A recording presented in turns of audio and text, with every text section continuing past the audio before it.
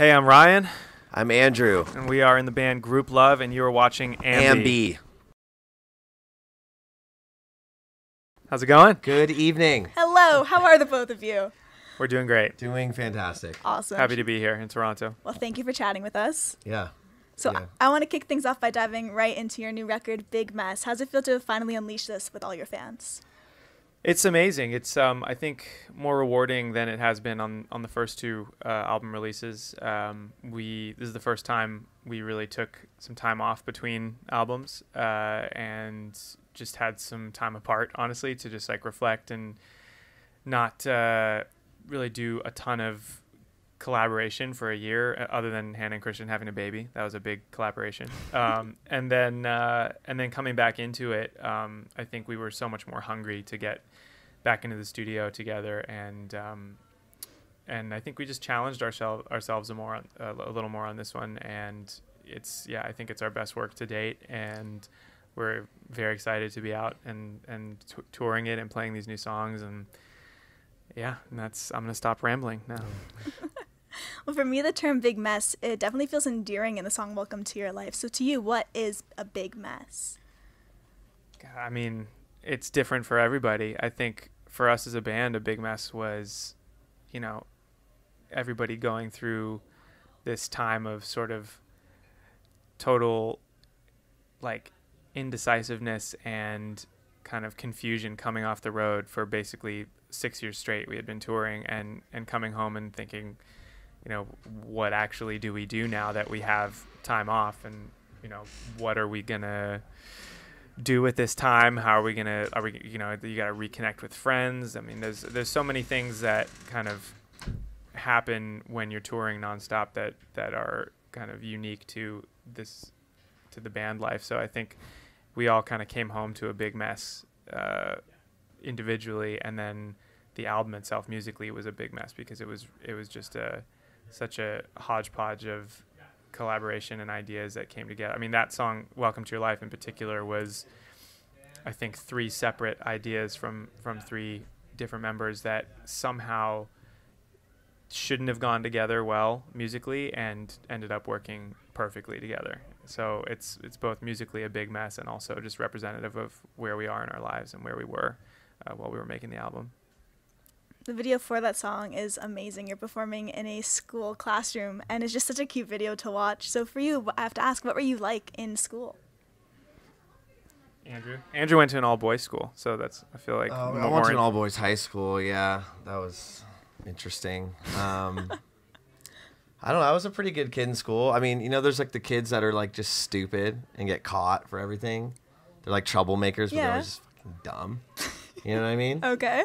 And then there's like the kids who are like doing bad stuff in the parking lot in front of the security guard. Like smoking weed like in the parking lot of the school. It's like, why don't you just smoke weed 2 blocks down the street? Yeah. You know what I mean? So I was like the latter of the two. You were the 2 blocks down kid. I was the 2 blocks down guy. Okay. So yeah. I didn't go to an all boys high school, so I'm not as subdued sexually as Andrew later in life. But I think I was the 2 blocks down kid as well. Yeah. That's basic, and I was a total nerd. So, what do you want to be? Do you want to be sexually subdued or a total nerd? I don't know. You decide. You decide. You decide, folks. We've before called yourselves a band of outsiders, and you really do just seem to embrace everything you're about, embracing the weirdness from one another. So, when you think about your bandmates, what are some of the quirkier things you've learned about one another over time? Oh, so many things.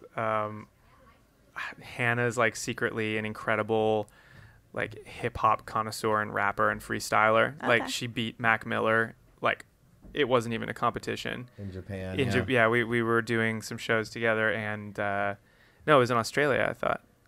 I was in Japan. Mac Miller? I think so. Oh, I think you're right. It was in Japan, Rock Bar. And one night they just got into like a freestyle battle. He's like a very successful rapper. Yeah.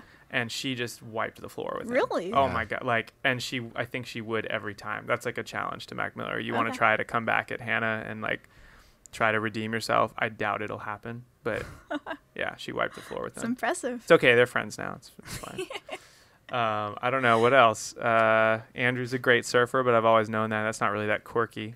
That's not that quirky, is it? No. I love to play squash, which is a really another nerdy thing about me.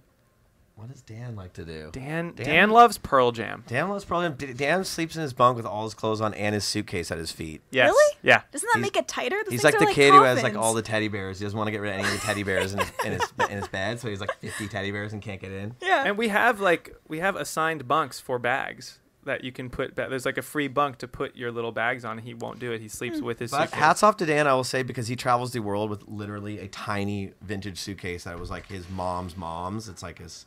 We actually found out 2 days was like a family heirloom sort of. Like his mom's mom like bought it for his mom when she graduated college, whatever. Yeah. But he fits everything in this. But the remarkable thing about his tiny suitcase and his lack of like overpacking is he smells terrific. He does. His hygiene is up there with some of the most hygienic people. Martha Stewart, Michelle Obama. Like his hygiene is all the way up there, and I don't get it because he barely brings any clothes on tour. It's impressive. It's amazing. That's all I have to say about it. Yeah. Those are the quirky things about our band. Yeah. Well, I appreciate you sharing. You can cut out the part about squash. That's really lame. I thought that was cool. Yeah, I like it. I'm keeping that in. Okay. All right. To wrap everything up today, is there anything you want to leave with all of the Grouplove fans out there who'll be viewing the interview? Yeah, just we love you. We love our fans. We hope you love Big Mess as much as we love making it. We made it for you guys, and come see us at a show. Yeah, this is the best show we put on. This is the best tour we've been on. So please do yourself a favor. Come watch Ryan beat the hell out of the drums. It's more of a favor to me for you to yeah. Yeah. We're not doing them a favor. Yeah, I they're guess doing that's us a right. favor. Yeah, thank you, by the way. Yeah, thank you so much. Yeah. We love you. Come see Grouplove on the Big Mess tour. Thank you so much for your time today. Thanks for having us. It is my pleasure. And remember, to everybody viewing, you can visit us at musicblogget.com for all exclusive interviews, features, videos, and so much more with your favorite bands. See you next time.